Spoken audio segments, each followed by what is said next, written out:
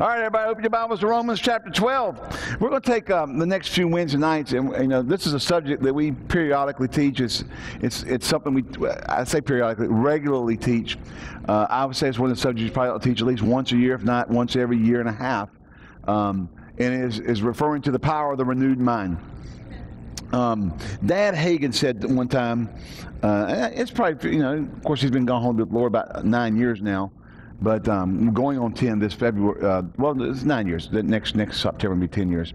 But in a book he wrote sometime in the 80s or 90s, he said one of the most important things, or one of the most needed things in the church world today, is minds renewed to the Word of God. And I don't think that is any less true now than it was when he wrote that. I think that is an ongoing issue with people, because you have new babes coming in, new people coming in, and to have their minds renewed to the Word of God is an ongoing process that needs to be regularly attended to. I also think that, I believe that if you look through the Word of God, you can see this is a truth, that people can have had their minds renewed to the Word of God and then let those things slip and have to renew their minds to the Word of God. Okay, so it is an ongoing process from the time you're born again until the time you go to heaven. And I don't know that we won't be doing it in heaven. So I can't say, nothing the Bible says that the day you get to heaven, everything you got it. There's nothing that says that. There's nothing that supports that scripturally. That you walk into heaven and boom, you got it all. So praise the Lord. All right, Romans chapter 12, we'll read verses 1 and 2. It says here, I beseech you therefore, brethren, by the mercies of God, that you present your bodies a living sacrifice, wholly acceptable unto God, which is your reasonable service. And be not conformed to this world, but be ye transformed by the renewing of your mind, that you may prove what is that good and acceptable and perfect will of God. So Paul says here, in the first verse here, and he says that he asked them to present their bodies a living sacrifice, wholly acceptable unto God, which is a reasonable service. Now that word reasonable could just as easily have been translated spiritual service. It is a spiritual service to present your body. Paul writes in one place, it says this, he said, I keep my body under. I buffet my body daily. Did not say I buffet my body daily. He says I buffet.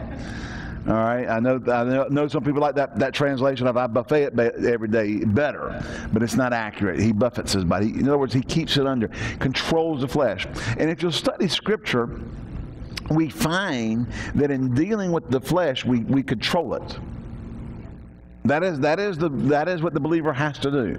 You have to control its appetites. Submit yourselves to God. The Bible teaches us to not yield our members as servants of unrighteousness. Paul here says, offer your body a living, in other words, you're not killing it, but a living sacrifice. In other words, there's a constant ongoing thing where you got to keep your body sacrificed to walk out the will of God, and it's a spiritual service in doing so.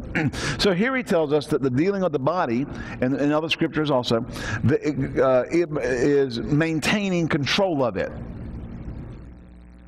You don't let it do what it wants to do. You tell it no.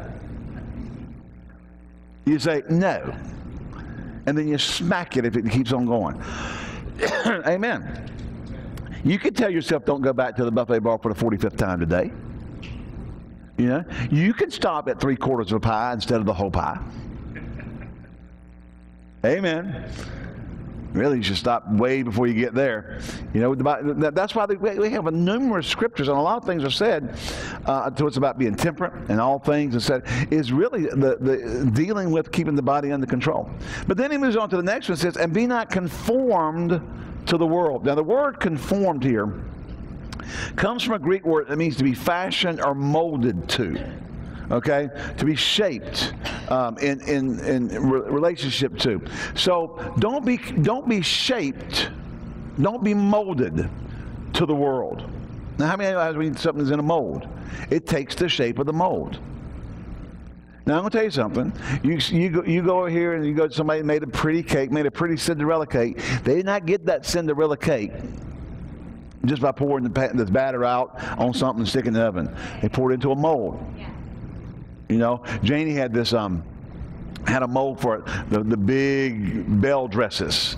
Okay, and then she could put the plastic things on top, you know, and everything, but it had all the pattern in it and all this stuff. So when she baked it and dumped it out, all she did was ice it and then color it and stuff. But it started out, it was molded, it was fashioned. You get starfish things. You pour them in a starfish mold. You get these cookies that are different shapes. You know, you just didn't dump the plop of dough up on the tray and go for it. It went into a mold. In other words, when you're molding something, something's poured into a mold, and it takes the shape of it. Paul here says, don't be conformed, don't be molded, don't be poured into the world's mold. Okay? And notice, if he's telling us not to, then we can be. If he's telling us not to, we can be.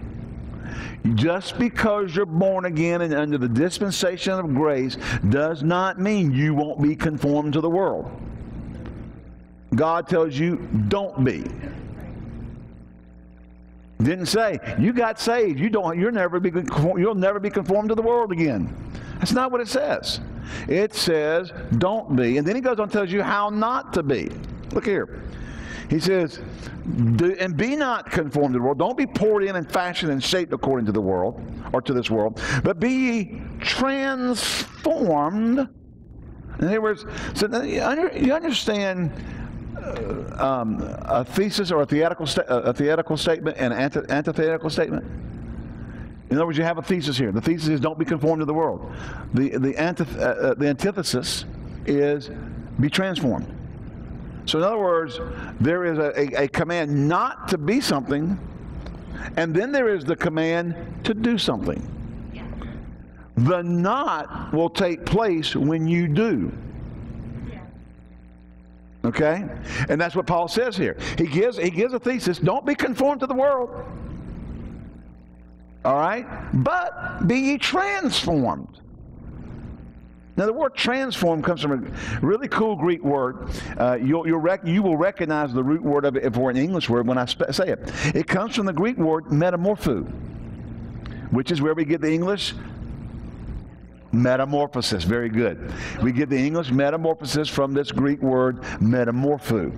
Okay? So he says here, don't be shaped, fashioned, molded according or to this world, but have a metamorphosis. How? By the renewing of your mind. Now listen, this is not the new birth. This is not the new birth. The new birth is not a process. It's an instant act. It is an instant event. Amen. When you confess that Jesus is Lord and believe in your heart God's raised him from the dead, you're saved, you're born again. Amen. The minute you accept Jesus as Lord, you're born again. That is not a process. Your spirit is transformed, or actually passes from death unto life. You're born of God. Your spirit becomes born of God. You become what we refer to as born again. You are born of the Spirit of God. That's an instant, right then thing. But we find out here, you got to do something with the body. You got to what? Offer as a living sacrifice. And now we find out that even though you're born again and you're keeping that body under, you can't be conformed to the world. And the way you stop being conformed to the world is to have a metamorphosis or something. What is it? Have a transformation or metamorphosis by the renewing of your mind. This is not in reference to the pneuma of the man. Your mind must be renewed. Then he says that you may prove was that good, perfect, and acceptable will of God. So we have here, we have the Paul laying out to the believer here that although you're born again and you're a Christian, and if you go back earlier in Paul's writings, and actually this same book, back over in 6 through 8, he talks about not yielding the members and all this kind of stuff, and he deals with a lot of that stuff. And he doesn't just kind of just drop themes.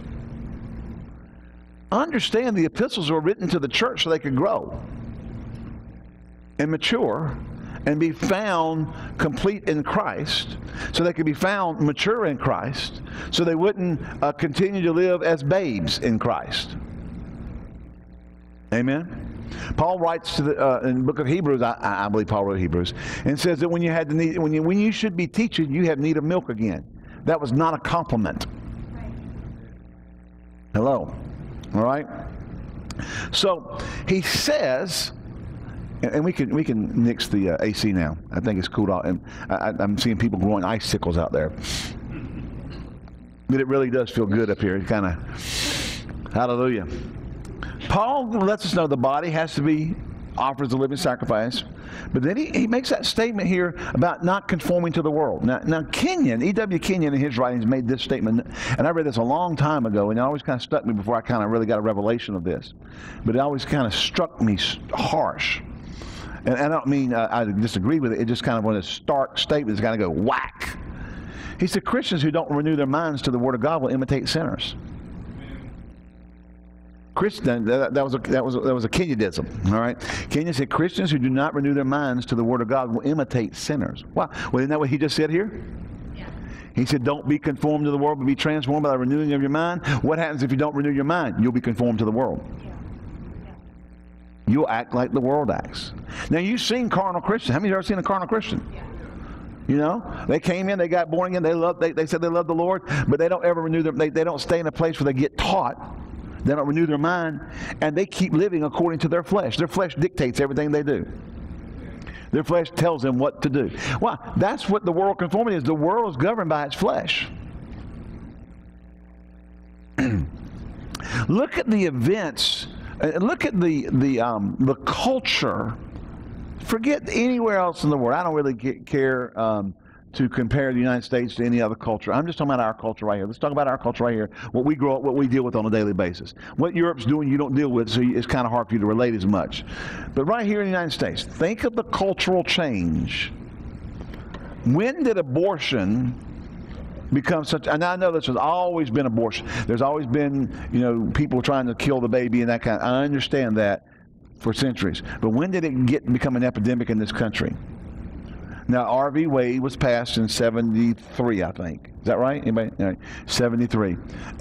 That was an ungodly ruling. It was the court system violating our Constitution and legislating from the bench. I will always believe that until it's overturned and those people get turned over in their graves. Anyway, but what did that come? What cultural event was taking place when the popularity of abortion became acceptable? The free sex movement. I mean, the 60s was all about the love child, about group sex, orgies. I mean, it was all about the flesh. It was about sex. People were getting pregnant, and it used to be that a girl could say, no, we can't do that because I might get pregnant. Now the guy says, go see Planned Parenthood. I do want a president who will take money away from Planned Parenthood. Yeah. My tax money shouldn't go to help fund Planned Parenthood. Yeah. Because that's not what they are. Yeah. They're playing kill the baby. They're a bunch of godless people. Just saying.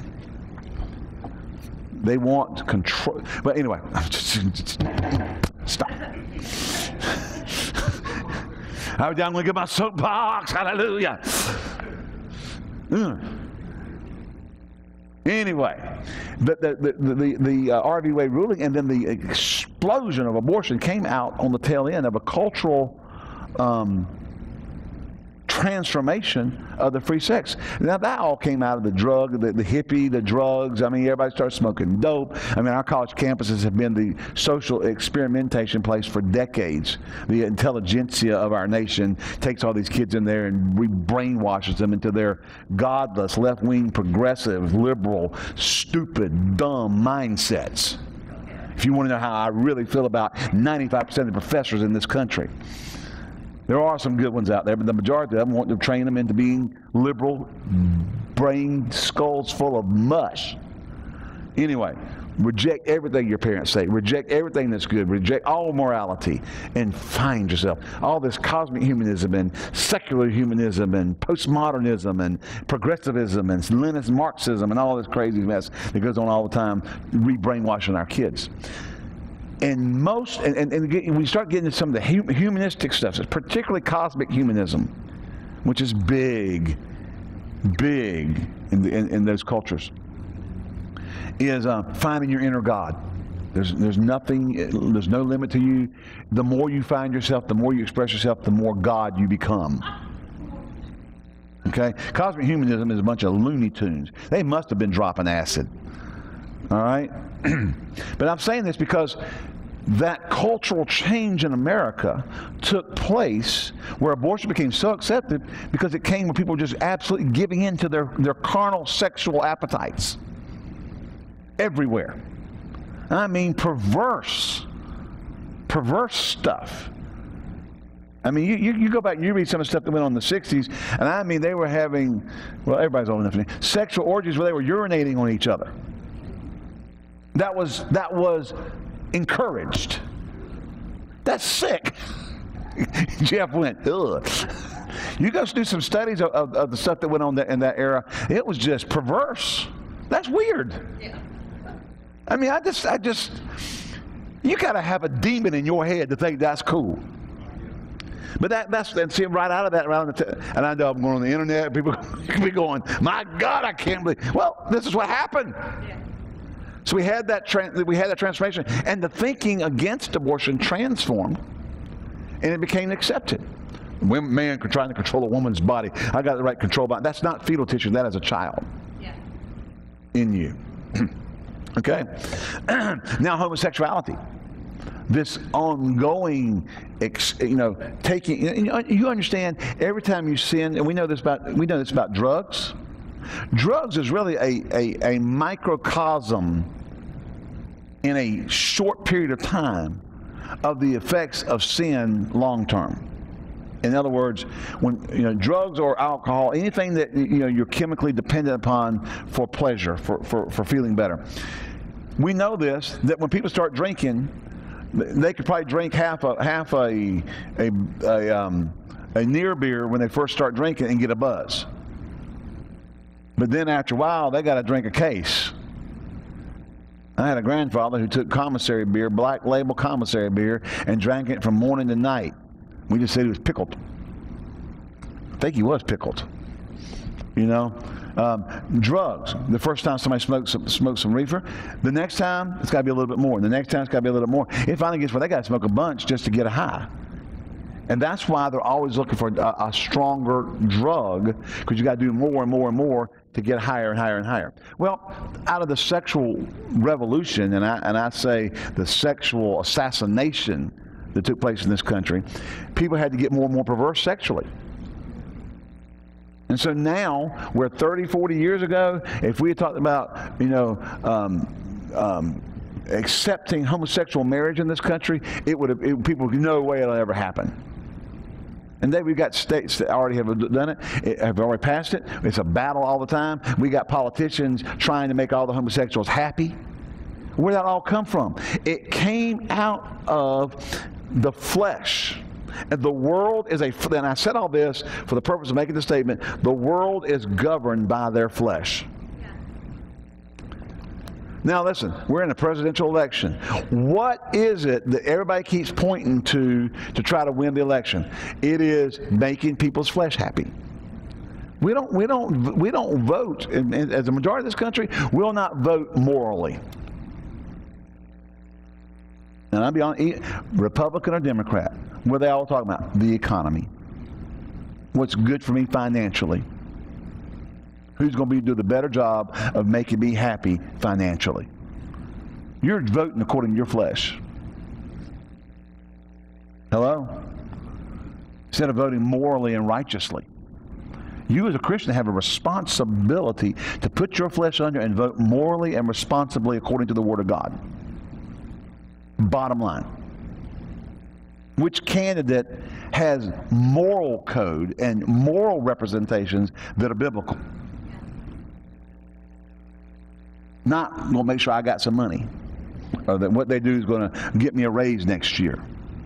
Listen, I would love to see an economic turnaround in this country, but I'm telling you, I will not vote based on that. I will vote based on who stands righteously before God and what their policies are in relationship to biblical issues. Yeah. I will not vote for a candidate who's pro-abortion. I don't care what letters behind their name. I will not vote for a candidate who's pro-homosexual. I don't care what letters behind their name. Why?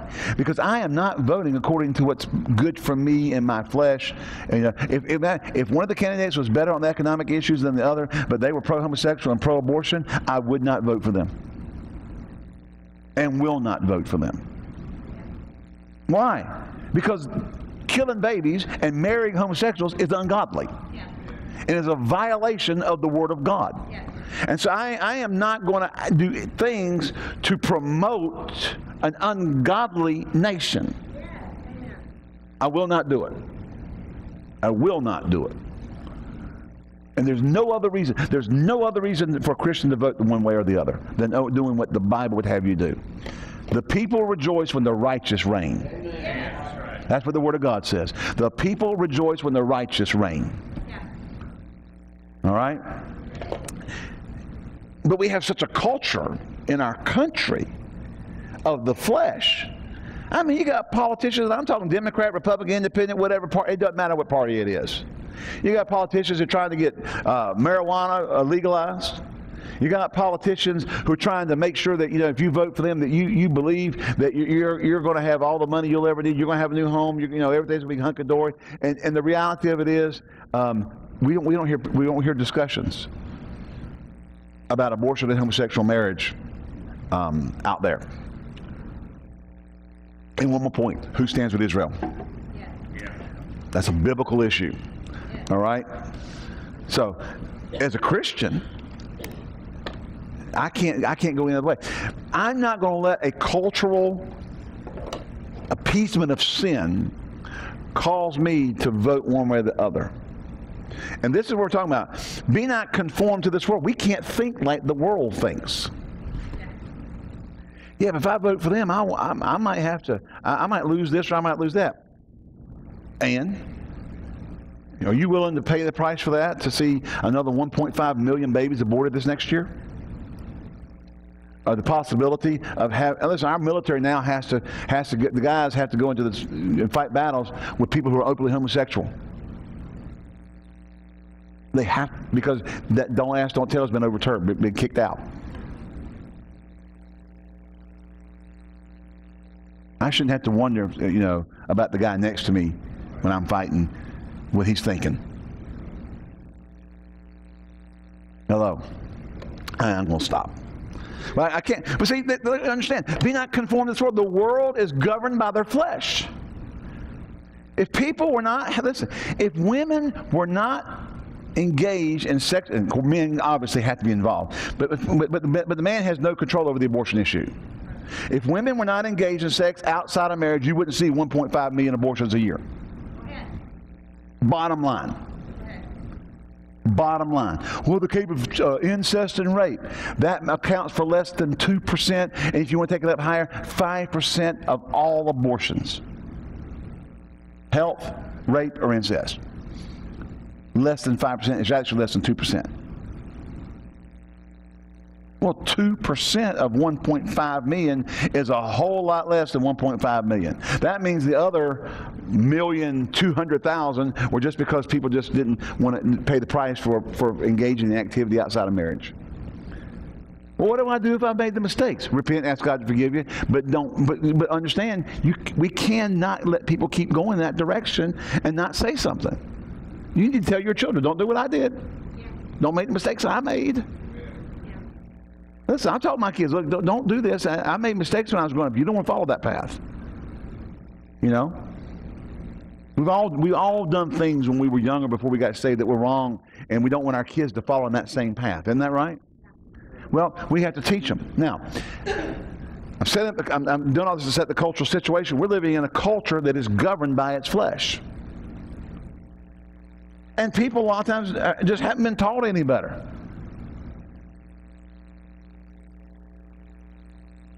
Amen.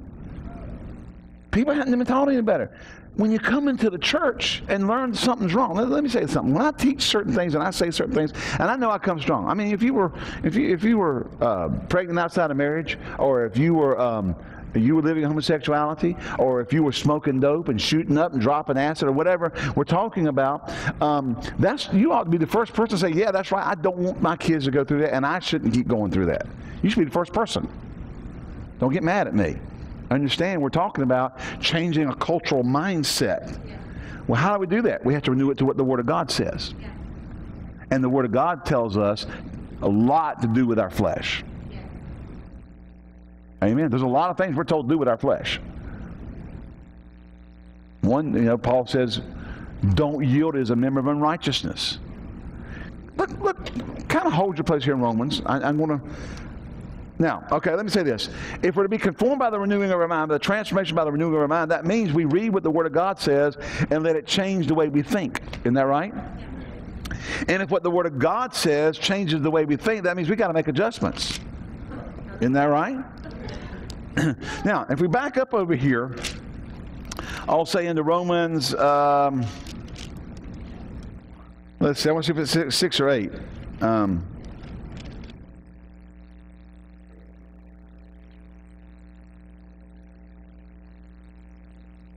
Romans 6. And then you can say this. Verse 1 says, what shall we say then? Shall we continue in sin that grace may abound? God forbid. That's Paul's rhetorical statement to the people who think they can keep on doing whatever they want to do because they're covered in grace. God forbid. All right. Let's get over here. Verse 10. For he died in the sin once, but in the he liveth unto God. Likewise reckon ye also yourselves to be dead indeed in the sin, but alive unto God through our Lord Jesus Christ.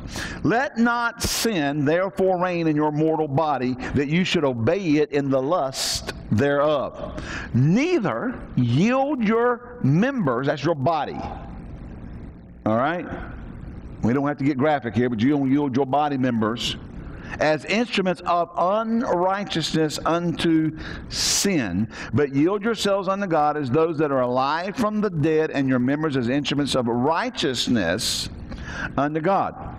Verse 14, for sin shall not have dominion over you, for you are not under the law, but under grace. What then? Shall we sin because we're not under the law, but under grace? God forbid. Now this is that statement where the idiot came to one pastor one time, and they were having relationship problems. He said, well, I understand you're living together, and you're not married. That's probably why you got problems. And they said, oh, no, pastor, we're under grace. That doesn't matter. That's not what Paul said. That's not what Paul said. Now, let's go on. Know ye not, this is why this is important, folks. Here, as your pastor, and as a pastor here and preaching to you on the internet, I want you to be successful. I want you to have victory. I want you to overcome. So I'm not going to placate you and tell you that you can do anything you want to and get away with it and it's okay with God. Why? Because listen to this next verse. He tells you not to yield your members as instruments of unrighteousness, but as instruments of righteousness unto God. And then it says, don't sin shall not lord over you. Verse 15, what then shall we continue in sin that grace may abound? God forbid. Verse 16, know ye not. Know ye not. Here's the reason. That to whom you yield yourselves servants to obey, his servants ye are to whom you obey, whether of sin unto death or of obedience unto righteousness. Sin is destructive. Sin will hurt you. Sin will bring calamity. Now God will, listen, you can ask God to forgive you and God will forgive you. But shall we continue any longer? Once you recognize it, I'm going to tell you something, folks. Some of us need to just stop and step back and you know what? I was wrong. What I did was wrong. I've got a situation now. I ask God to forgive me. I'm going to go forward. But I ain't going to be living like this anymore. And stop. Because the Word of God. Why? Because sin will kill you. Sin will destroy you. Sin is destructive. It is not productive. It is destructive. It will hurt you in the long run. It will rob you. Now, I'm going to say something. I'm going to be real blunt. Our government has set up a system that encourages sin. It does. People who've gotten pregnant out of wedlock, and if they're on government substance, if they want to get married, they lose. The government should encourage the marriage for the sake of the children. I mean, if the government's going to do anything to help, they should help provide a two-parent household. Instead of robbing it and saying, no, if you get married, you're going to lose any government help. That is encouraging sin. That's robbing people of the ability to do, in some cases, the right thing that they would like to do. But if I do that, the government's going to take my money, and I won't be able to make it. I won't be able to feed my children. See, and we get into that whole quandrum. That's why we just need to do the things the way the Bible says do them. Now, I'm going to speak to you. If you're in a situation where you've gotten yourself in a tough hole and a tough pickle, repent, ask God to forgive you. God will help you. If you put your trust in Him, God will help you, and God will bring you out. But you've got to put your trust in Him. And you've got to start doing the right things. Amen. Amen. But that's what irritates me about our government so often. It encourages sin. That's just like it encourages people to be captured in the entitlement world. Some of you may not know this, but people who are living in government subsidized housing, if they get to a certain income level, they can't stay. Let me tell you what, that income level is not enough to leave the subsidized and go out on your own. You can't jump the bridge. It's not enough money.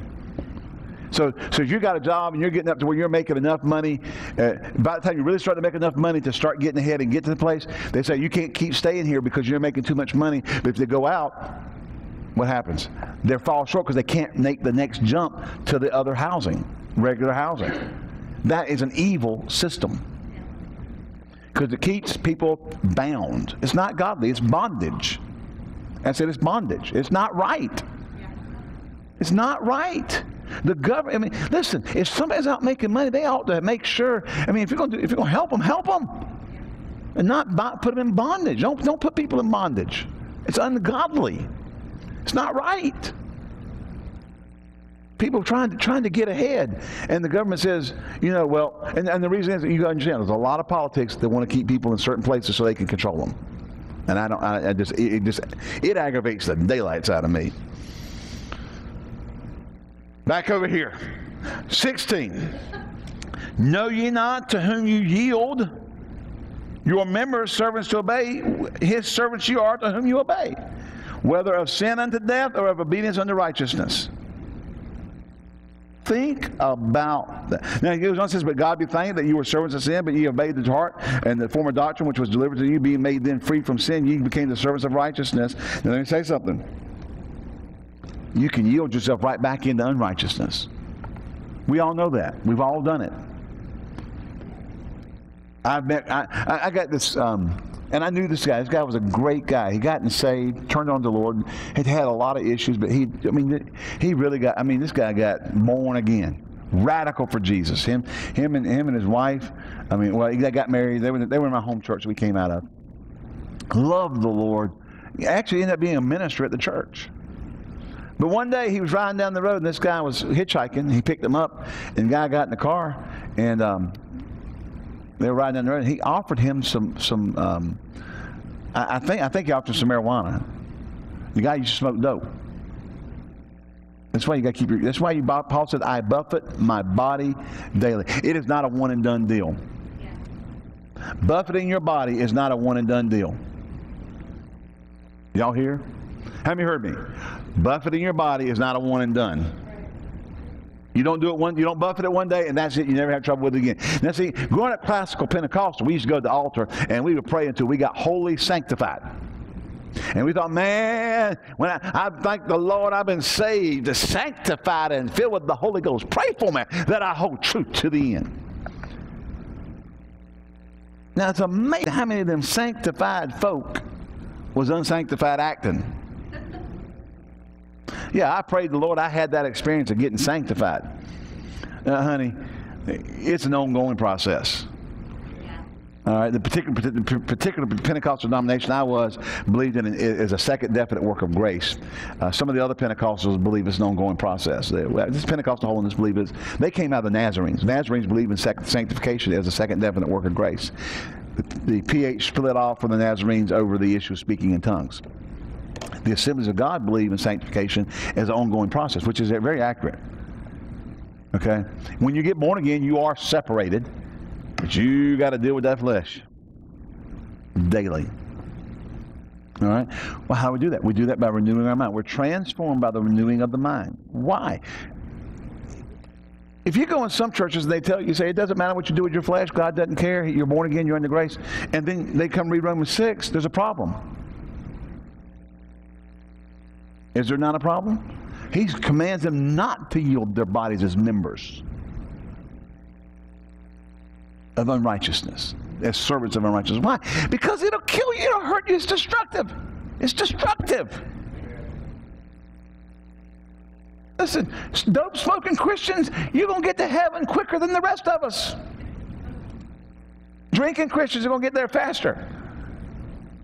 Hello? Shooting up Christians will get there faster because they're going to kill themselves. Hello? Let me give you an extreme case. I know we talk a lot about sexual things. Why? Because that is, you understand this. We're old enough in here to understand this. Sexual appetites are the strongest human appetite. Yeah. It is the strongest driving force in the human flesh. That's the way it is. I know people don't like to talk about it in church, but we got to talk about it.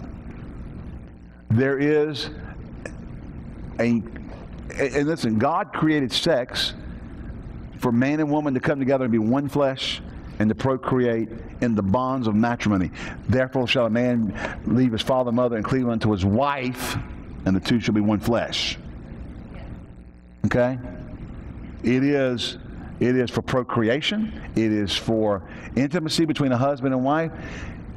The world has tried to and has done a very, very good job. Strip the morality and the God side. In other words, relegate man to simply a physical being with sexual appetites, removing the soul and the spirit out of the equation, so that now it's just an animalistic practice for physical pleasure. Okay? It is a driving force. There are people who go crazy. We think men rape women. They got to have that feeling. Are you here? Molest children. It's driving. It's demonic. Taking something that God intended for good, Satan has perverted it into a driving appetite. We have to control our flesh. It's just part of life. You have to control your flesh. Paul even wrote and said, listen how strong, even in the Bible, talked about that those who could not maintain a celibate lifestyle need to marry so they wouldn't burn. Yeah. That's pretty strong language. Now, King James, you probably got a modern translation, it'd be stronger than that. It's kind of like, I know some people thinking, my God, I can't believe I came to church tonight. Pastor Ed was all over this. Well, you didn't hear this in high school. Yeah. And you didn't hear it in the 8th grade. Hello. No, in high school they tell you how to have birth control and how to go see Planned Parenthood now. Yeah. And they don't have to tell the parents. They can give out contraceptives and they don't have to tell the parents. I'll smack you. Show up around my kids. I might take a 2x4 right to your front of your face. Anyway, send you to Haiti and tell them that you robbed something, let them cut your hands off. That's how they do it. I tell you what, you don't have a whole lot. People only steal a couple times in Haiti. They cut one hand off the next time, they cut the other hand off the next time, they hang them. You say, how can they steal without hands? Some people figure it out, but it's a 3 strikes, you're out there kind of issue. Anyway, I like that. That sure cuts down on, people can leave their purses in their cars. All right. Because there are things like that are such a strong appetite, we have to govern the flesh, and we do that by renewing our mind to what the Word of God says. You cannot forego the morality of life. Somebody say, I don't like you trying to push your morality off on me. Every law everywhere is somebody's morality being pushed off on somebody. Yeah. Every law. You might not like the laws that say you can't go kill people. That's somebody else's morality. Hello? There are laws that said that you can't burn people's houses down. That's somebody else's morality being shoved down your throat. That argument is just those typical arguments they come up with in college, and they get real philosophical. You're pushing your morality off on me. Every law on our book, every law in this nation is somebody's morality being pushed down on people. Every single one of them. All right, so let's just leave that behind. The morality of the believer, the thinking of the believer, the lack of not be conformed to the world, has to take place from the Word of God renewing how you think. Because Kenyon says you'll imitate a sinner. So, I've met Christians, and I was going to share a story. We had this guy in our church a number of years ago. He was married, and the first time I saw him, I said, he's married, but I know he's homosexual. I knew it. I mean, there is no doubt about it. And finally, he called the church one day. I was assistant pastor at the church. They called the church one day. He said he needed help. I mean, listen, he was engaging in bestiality. I mean, he got more and more perverse. Now, listen, I'm talking about sin killing you. We went and ministered to him, laid hands on him to cast the devil out of him. But as we were ministering to him, the word Lord came, and my pastor had confidence in my ability to hear the Spirit of God. And I had a word for him. I said, if you ever go back into homosexuality again, you will die. You just don't say, that's the only person I've ever told that to. If you go back into homosexuality again, you will die. That wasn't God being mad, but that was God giving him a warning. Get your flesh under, live right, don't do this again. So, him and the girl, they were there and then they moved. And of course, what happened was, he went back into it in about a year and a half. He went back into that lifestyle. He left her. They divorced. About 5 years later, he called one of the men that came that day. It was pastor, myself, and another minister in the church. The reason the other guy came because they had gone to the same Bible school in Raleigh. And that's how they met. This couple ended up in our church. The other couple with a homosexual husband ended up in our church. They were, and homosexuals in Bible school? Oh, yeah. Oh, yeah. He left her. 5 years later, he called back this guy and said, I want you to know I'm dying. I have full-blown AIDS. But I have gotten right with the Lord. And, and it wasn't long after he died. I mean, he had full-blown. What did the Lord tell him? Control your flesh. Stop this. Sin kills. The Lord told him that so he didn't have to die. Well, did God judge him? No, he judged himself by engaging in the activity that got him in that situation. And that's a horrible death. People just waste away to nothing. People waste, and we're thankful to God that he repented and got right before he died. But God didn't intend for him to die at that age. He was young. He was in 30s. Died because he would not quit the sin. Cost him his life. Even with the word of the Lord warning him. Well, I don't believe God would do that. Listen, Brother Hagin was one time, there was this guy in class, and he saw the cloud of death come over and sit right up top, and he stopped and said, the cloud of death's over. You come see me. He said, come see me 3 times, and you'll live and not die. And after class, the students asked him, what are you going to do? He said, I ain't going to go see him. And he died. Saw the cloud of death over him. People can get so consumed with their flesh, they don't care. The spiritual things become so distant to them. That's why he says, renew your mind. Be transformed by renewing your mind that you may prove what is that good and perfect and acceptable will of God. I did not mean to go this way tonight, but for some reason I'm over there.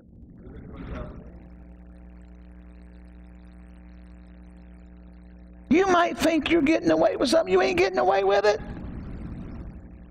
Dear Lord. men running around with women running around with men they ain't married to. Somebody else's husband, somebody else's wife, and they think, you ain't getting away with nothing. You ain't getting away with it. I'm not pointing at Bill, I'm pointing at the camera. Blue's going, what? Probably like, Janie, I'll kill you. My wife told me, listen, I have no problems. My wife told me when we got married, you ever run around on me, I will kill you. They'll forgive me for murder. And you know what? I believed her. She got a tomahawk. Anyway, she's Cherokee. You know, just that look in her eye that day just kind of did it for me. It was a look. You know, a woman can get a look. It was, I'll cut you. I'll hurt you. All right. So if we're going to renew our minds to the Word of God, then when the Word of God says something, if you're going to control the flesh, remember the previous verse tells them to control the flesh, and we talked about the fact that conformity to the world is being flesh ruled or flesh dominated. Then we're going to have to renew our mind. We're going to have to change the way we think. And this is what irritates me about these churches that come in and just tell people that everything's okay, God loves them just like they are, you don't have to change. That's not biblical. That's not biblical, Benny, is it? You've got to make adjustments. There are adjustments that have to be made, and they take place as you feed on the Word of God, and you have that metamorphosis of thinking from carnal thinking. Let me tell you something. And we're going to get to more of this. I got 8 pages of notes, so we're going to be here for a while. Especially with an introduction like this where I didn't get past point 1. We're just way. And there's no way to pull it back to point 2 for tonight. It just ain't going to happen. All right? It just ain't going to happen.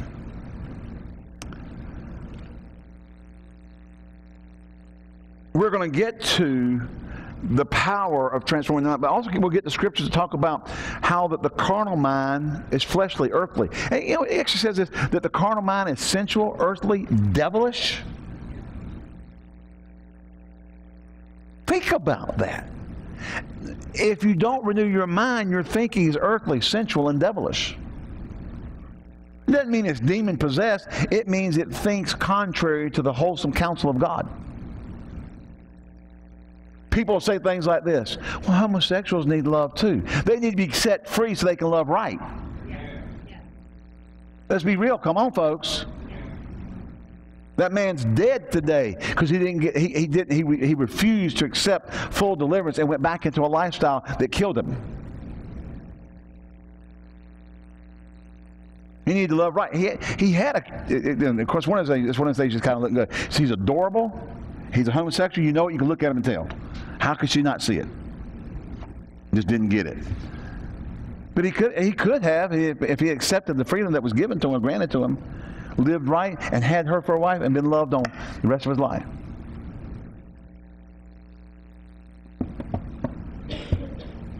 Sin is destructive. We have young people being killed because they're out doing things they shouldn't be doing.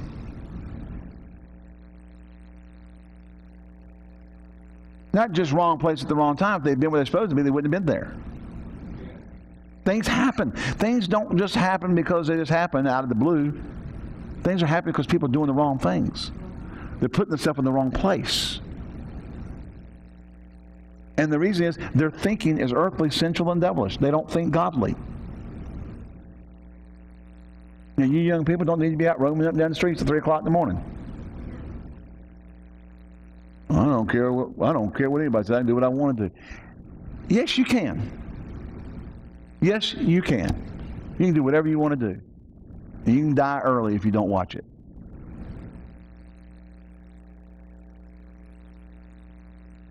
Children, obey your parents in the Lord.